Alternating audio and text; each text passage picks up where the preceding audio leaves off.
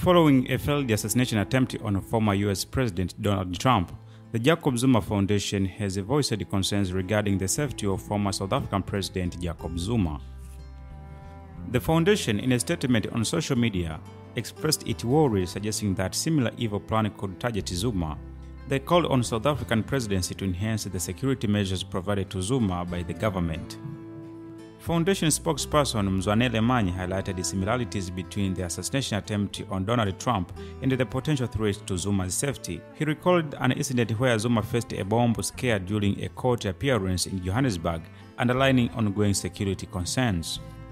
Manyi also pointed out to a car accident involving Zuma in a show in March, suggesting that it might have been an intentional act.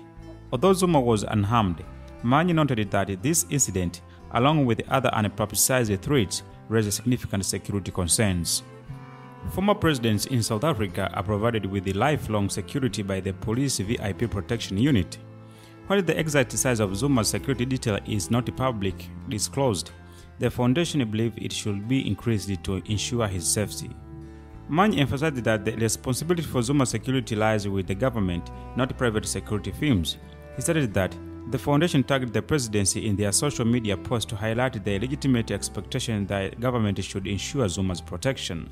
He reiterated the similarities between the threat faced by Donald Trump and the potential danger to Zuma, insisting this should not be ignored. Manyi concluded by expressing confidence that security experts would understand the seriousness of the situation without needing detailed explanation, as spelling out specifics could compromise security.